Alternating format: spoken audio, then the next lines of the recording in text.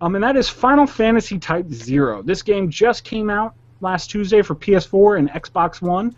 It is a remake of a PSP game. Not a remake, I shouldn't say. An HD remastering of a PSP game that was released only in Japan back in 2011.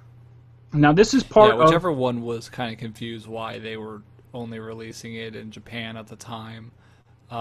Still but doesn't I make any guess it sense. was popular enough. It came over finally. So Well, and I'm glad it did. Now, playing it, you can tell it's a PSP game, but that's not necessarily a bad thing. It's a very entertaining game. Was it PSP or was it PS Vita?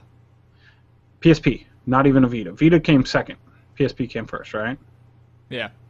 Yeah, so it was a PSP game. And I have been streaming it, so if you do want to watch a little bit of it, I think I'll stream for about an hour after I get off of this show. The Twitch channel, Words to My Face, I will be there streaming, so go ahead and watch me if you want to. But it is very entertaining. It falls in with the interesting Final Fantasy mythos of the Fabula Crystallis Nova series, which is where Final Fantasy 13, 13.2, and 13.3 all come from. It's also where Final Fantasy 15 is going to come from, which was originally titled Final Fantasy Versus. And they originally announced 3 games. They announced 13 Versus, and 13 Agito. So this one is 13 Agito, which... The 13, the core one, was pretty terrible. Oh, I love the combat system in the 13, but everything else about it I almost hated. Didn't really like the characters, they weren't that cool, but I loved the fighting, I liked the summons, but it was just so linear and so on rails that it just drove me nuts. Which is why I do like Final Fantasy Type 0. It really takes you away from that. But just to get in a little bit of the game, it focuses on a group of 14 cadets from this one military academy who are forced into action when their country, faction, state, whatever you want to call it, is invaded by another faction. So this world is set up. There are 4 main factions. Each one of them has their own crystal. And this crystal gives that area or that country certain abilities. So going back to the old crystal setup from the really old games, yeah. They haven't. I guess did they do the crystals in 9? They went back to crystals in 9 for a little bit. Right? I think crystals has something to do with it, but not too much. But yeah, the numbers 1 through 4, numbers 1 through 4 all were about crystals. And I'm talking about 1 through 4. Might have also mentioned crystals. 1 through 5. I'm talking about the Japanese numbers. Yeah. Numbers, but not ours. But yeah, so you have the Dominion of Rubrum is invaded by the Militesi Empire, and you can tell that the Militesi are evil because their name is Military Empire. I mean, come on. So pretty much any empire in Final Fantasy games, empires are usually pretty bad. Yeah, but the Dominion, that doesn't sound much better. I can't think of one thing. When I was reading this, playing the game, I was like, why do they call themselves the Dominion? That sounds bad, too. Maybe they're Skyrim, not all good either. Yeah, well, they might not They be. do that sometimes, where the side you're fighting for is also bad. No, that's true. That is true. So you're invaded by the Militesi Empire, and they have this thing that blocks the crystals. They call it the crystal blocker. Wow. But it blocks the crystals from giving the powers to the army or the people of said region. So Militesi invades Rubrum, they drop this crystal blocker, and suddenly the army is totally ineffective. They can't do anything against the Militesi. So what happens? They had no backup plan.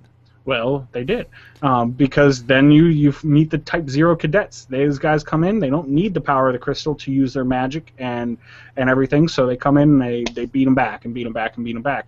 And that's kind of the start of the whole thing. And it's very interesting the way they tell the story. It's told through missions, and they have little cutscenes here and there. It's done pretty well.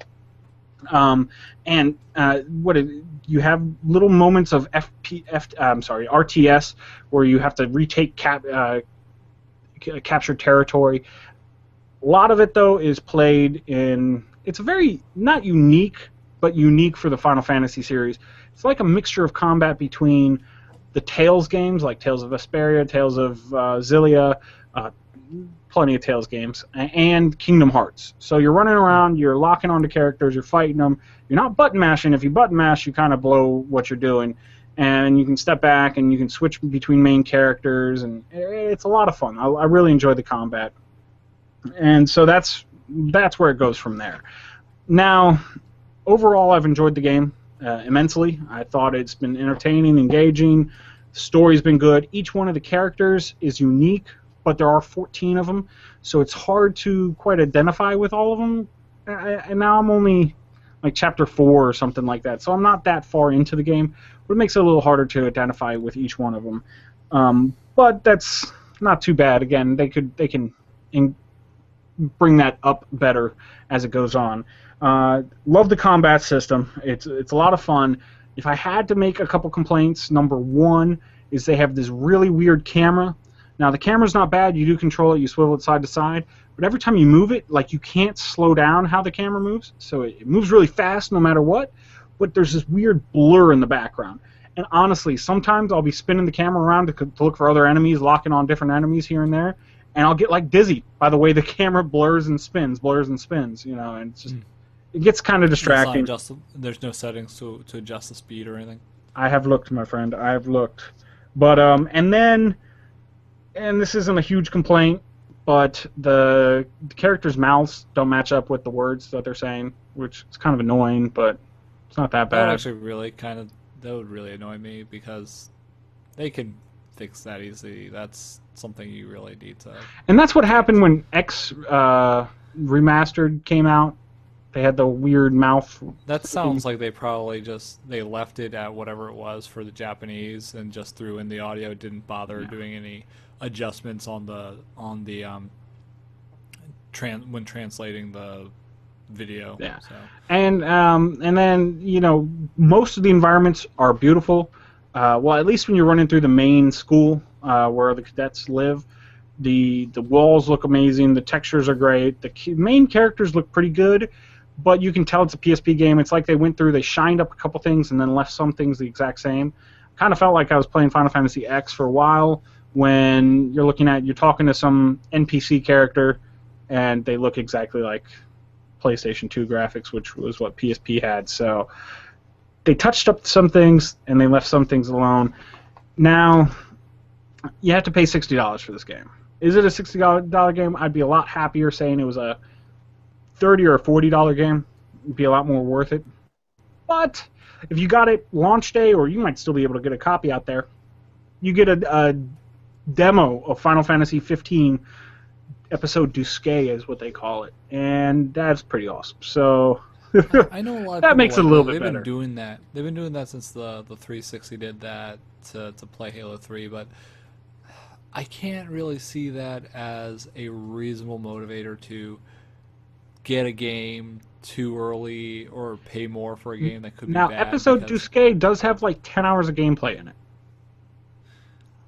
Okay, I mean that does make it 10 hours worth. That's a sizable demo. I mean, that's you doing every little thing you can possibly do and exploring every little part. But you could get about 10 hours out of it. So, but still, like, I just have to wait, and that game's going to come out. It's a demo. I should get the demo for free anywhere. Like, I shouldn't have to get the game to get the demo. I agree. I mean, I'm just saying it softens the blow. Promoting the game. Come on. It softens the blow a little bit. It doesn't, it doesn't erase it. It just softens the blow a little bit. But all in all, I've enjoyed my time with Final Fantasy Type 0. I will continue playing it again. I'm going to go ahead and stream it. You'll find me on streaming. Our Twitch channel is Words From My Face. Oh. I wonder how we came up with that one. But you will see me on Twitch every now and then. I do like to stream those games. And you'll see me streaming Destiny from time to time. I do like to show some people my character. And maybe you'll see me stream from time to time. Maybe. You never know. And who knows what I'll play. You might. You never know. You might play more retro. Or maybe, can you stream on your Wii U? I'm sure there's a way to, because I've seen people do it. Well, yeah, there's a way to stream Nintendo, but does that make it easy? No. So, but yeah, so check us out there. But have you played Final Fantasy Type 0 yet? What do you think? Hit us up, comments down below, of course, at What's My Face on Twitter. Google Plus and Facebook, always good ways of getting a hold of us.